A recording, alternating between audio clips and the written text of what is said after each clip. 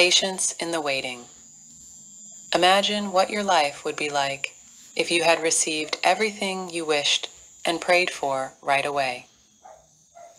What would you be like as a person if you got every gift you asked for, every relationship you hoped for, and a yes to every opportunity you pursued? There's a reason God often answers no when we ask Him for things. Not getting what we want teaches us patience and humility. We become more like Christ as we grow in these things.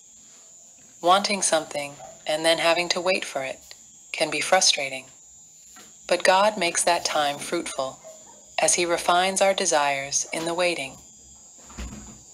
Sometimes we ask for a very different thing once we've had some time to think about it.